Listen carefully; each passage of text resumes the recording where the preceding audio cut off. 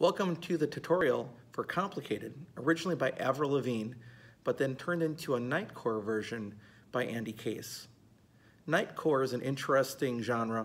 It speeds up an existing song, adding some stuff to it, so it's a DJ sort of genre, and it results in a song that's very much higher pitched and faster and often happier than the original. I'd like to thank Weird Potato Patricia for suggesting the song as a play-along. Before we go any further today, the ukulele I'm going to be using for this play-along is a mainland mahogany concert ukulele with kids ukulele strings. Mainland is a company in Indiana that imports ukuleles, I believe, from Thailand, and they are a great value for the money, and they do a lot of stuff to help the ukulele community and other things. So it has closed-geared tuners, solid wood, very much budget priced for a solid wood instrument, but great construction and a great deal. And if you're looking for a ukulele, check out Mainland Ukuleles. So let's take a look at the chords that you're going to need for this song. The song ends up being in the key of G, which I've brought down a little bit from the Nightcore version. The original song by Avril Lavigne is actually a full octave plus lower. So this song will need 7 chords, and it's interesting because these chords are different than the chords that are used in the original song. But the speeding up of the song and adding some elements to it changes the harmonies a little bit, at least to my ear. The first chord that we're going to make is the G chord. So you'll put your first finger on the 3rd string, 2nd fret, second finger on the 1st string, 2nd fret, and third finger on the 2nd string, 3rd fret, making a little V shape. That's your G chord. The second chord that you'll play is the E minor chord. You'll put your first finger on the 1st string, 2nd fret. Second finger goes on the 2nd string, 3rd fret. And the third finger goes on the 3rd string, 4th fret. That's the E minor chord. The third chord that you'll make is the C chord. For that chord, you'll simply use the 3rd finger on the 1st string, 3rd fret. The next chord is the D chord. You can play it any number of ways. You're going to be playing on the 2nd fret strings 4, 3, and 2. The ways that are commonly used are to use fingers 1, 2, and 3 on strings 4, 3, and 2. You can also put the first finger on the 3rd string at the very, very top of the 2nd fret, and then put the other 2 fingers around it. So the 2nd finger will reach over to the 4th string, 2nd fret, and the 3rd finger will go to the 2nd string, 2nd fret. That's another way to play D. If you take a look at that, that's like a G7 chord inverted, a little triangle shape. The next way that some people play D is to just use 2 fingers. They cover strings 4 and 3 on the 2nd fret with 1 finger, and then they put the 2nd finger on the 2nd string, 2nd fret, leaving the 1st string alone. And the final way that people play D is they'll use 1 finger and they'll bend it so that they do not touch the 1st string, and they just hold down strings 2, 3, and 4 on the 2nd fret. The next chord you're going to play is the D sus4, and there are a number of ways to do that depending on how you played D originally. If you play D with just fingers 1, 2, and 3, the D sus4 is easiest played by putting the 1st finger on the 4th string, 2nd fret, 2nd finger on the 3rd string, 2nd fret, and 3rd finger on the 2nd string, 3rd fret. If you play the D chord like I play the D chord, putting the 1st finger on the 3rd string, 2nd fret, and then building around it, the easiest way to do that is to, again, keep the 1st finger on the 3rd string, 2nd fret, add the 2nd finger to the 4th string, 2nd fret, and then move your 3rd finger, instead of being in that V shape, down 1 fret on the 2nd string to the 3rd fret.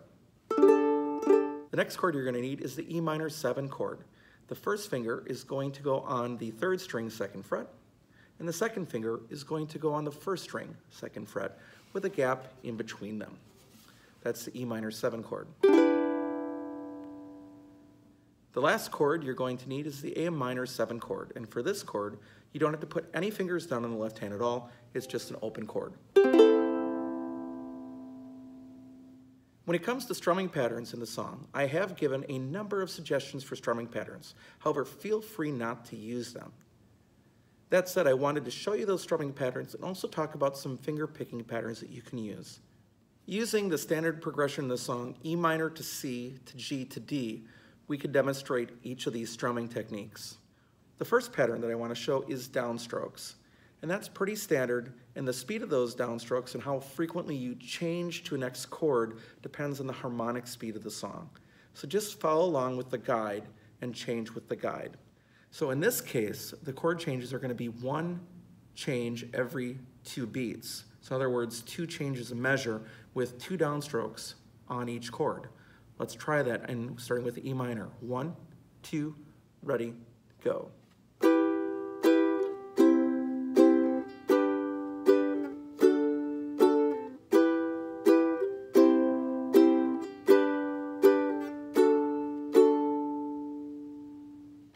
The next pattern you're going to see is simply up and down strokes, same basic idea. Let's try it. 1, 2, ready, go.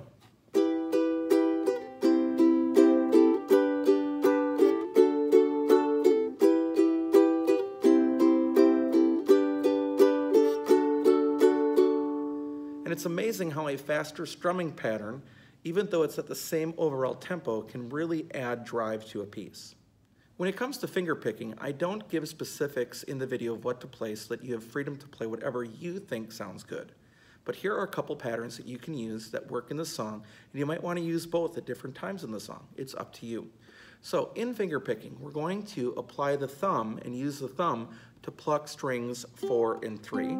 We'll use the first finger to pluck string 2, and the second finger to pluck string 1. Now in pattern number 1 here, you will pluck strings 4, 2, and 1 at the same time, and then pluck string 3 with your thumb and alternate between that. So playing this chord progression, 2 beats, subdivision into an eighth, is going to sound like this. 1 and 2 and 3 and 4 and 1 and 2 and 3 and 4 and 1 and 2 and 3 and 4 and 1 and 2 and 3 and 4, 1 and 2 and 3 and 4 and at full tempo, 2, ready, go.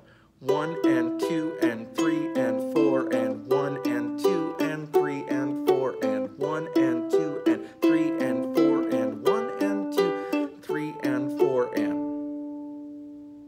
For a second pattern to throw in there, I still suggest plucking strings 4, 2, and 1 at one time, but then pluck string 3 with your thumb, pluck string 2 with your first finger, and then pluck string 1 with your third finger. And it's going to sound like this very slowly.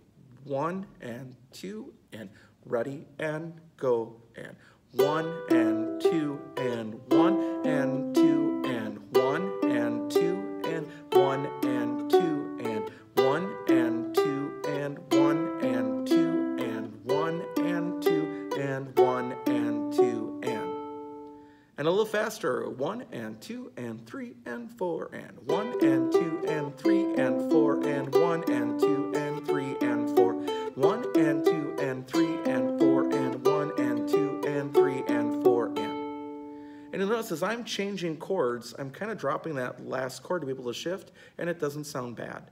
So that's a couple of different ways that you can play finger picking to add some more interest to the song.